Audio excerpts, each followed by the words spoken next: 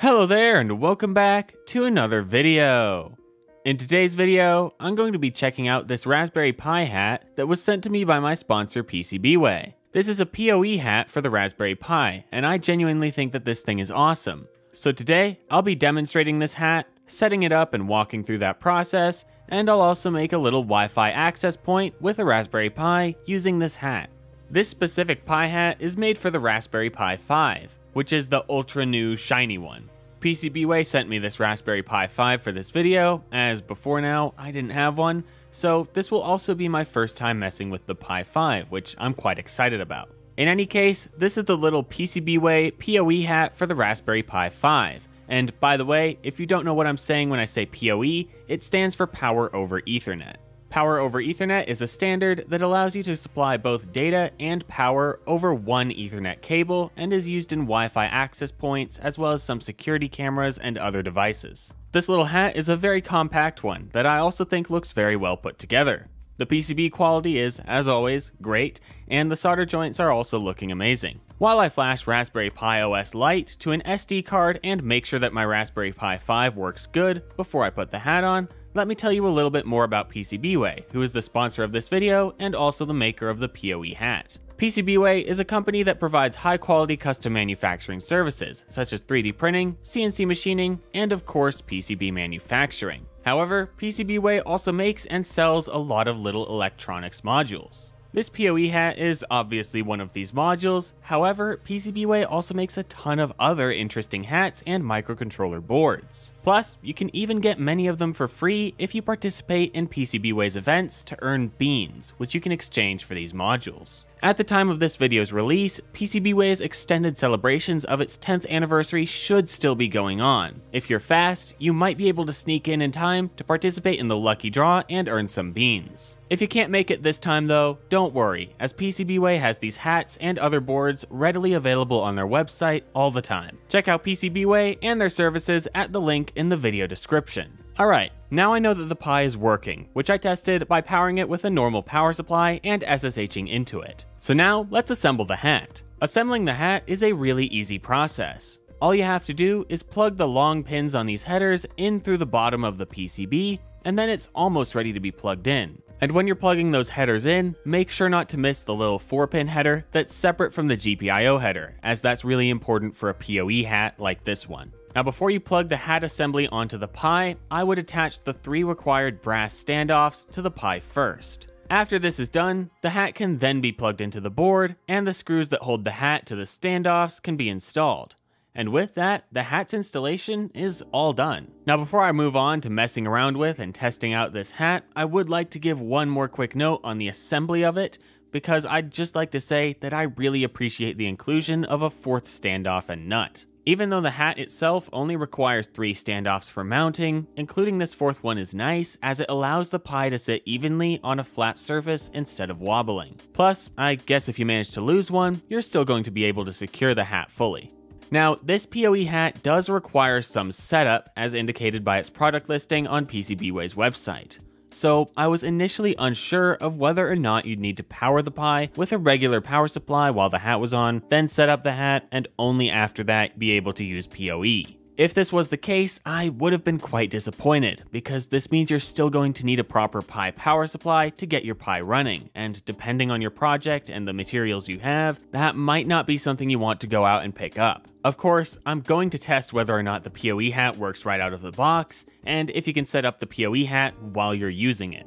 There is nothing saying that you can't do this, so let's see if it works. I'm first going to need some kind of a device to give PoE power to the Pi, and sadly, since I don't have any PoE switches in the server rack near my filming bench, this means an old friend is going to make another appearance. Welcome back to the bench, the Juniper Networks EX3300-48P that I couldn't make quiet enough for my use case, and because of that, has spent several months under my bed because it's just too cool to sell off. In any case, for today, this is going to be functioning as the world's most overkill PoE injector. However, if you're wondering if you're going to need a switch on this scale to use this PoE hat, you do not need to worry, because you don't need a gigantic enterprise switch to be able to supply sufficient PoE power. Any PoE providing device, be it an injector or a switch that supports PoE Plus and has 30 watts of spare power budget, should work fine. PoE Plus allows for about 30 watts of power to be delivered, which is what this Pi needs as it runs on 5 volts 5 amps, which is 25 watts.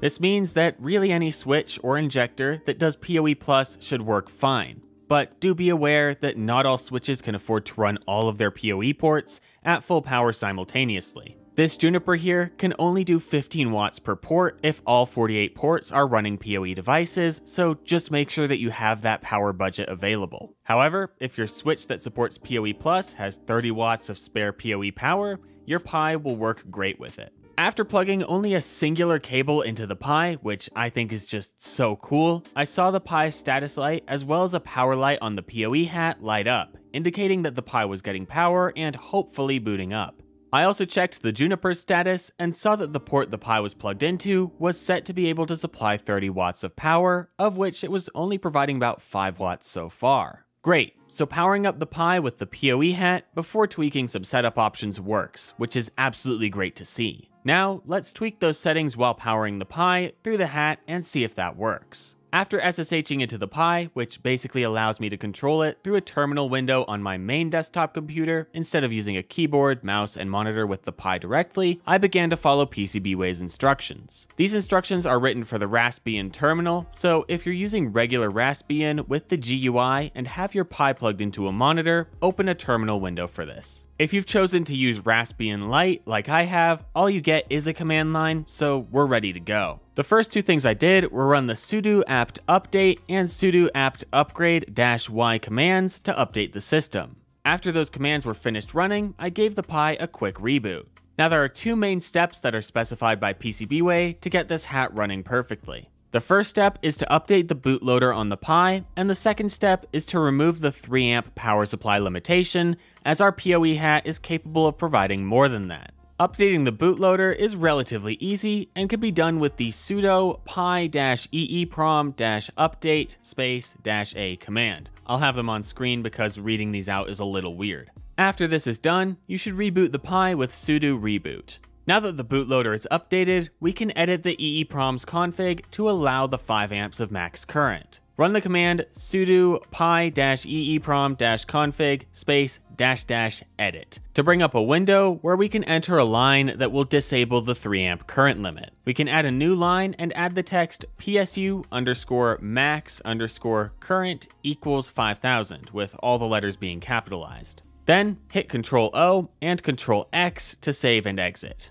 The Pi will do a little bit of updating to its EEPROM, and after that, the PoE should be working exactly as intended. Now that our Pi's PoE is set up, I'm going to try to turn this Raspberry Pi into a Wi-Fi access point just for the fun of it. Is this the best use of a Pi 5, or the only thing that you can do with a Pi 5 that's PoE enabled? Absolutely not. But I think it's cool, and I want to play with it today before I wrap up this video. I'll link to the guide that I followed to set this up in the video description, so if you're looking for exactly what's going on in this, check out the guide itself because I don't want to read out all the commands. I did initially try to set this hotspot up on the Pi over SSH. However, for some odd reason, I was unable to get the hotspot to function right when I configured it all over the SSH terminal. So I just used a monitor, keyboard, and mouse locally on the Pi to set this up. I'm not sure why that worked while SSH didn't, but I'm not going to dig too deep into it. If you know, let me know in the comments. After running through all the setup commands, the access point was up, and I could access it with my laptop. While it isn't fast, it's still pretty cool, and since I can access the Pi over SSH from my desktop while the access point is still running, I could imagine that you could run some other services on here at the same time. Maybe if you have a bunch of low bandwidth Wi-Fi enabled IoT devices in one place in your house, you could make an access point like this, connect them to it, and also run some other software on the Pi itself for managing them. I think that this little PoE hat is a really cool product from PCBWay that will allow for a ton of cool projects to be made. Obviously, it could make a cool little network hub or Wi-Fi access point that you can place anywhere you can run an Ethernet cable to, but you could also do a bunch of other things with this.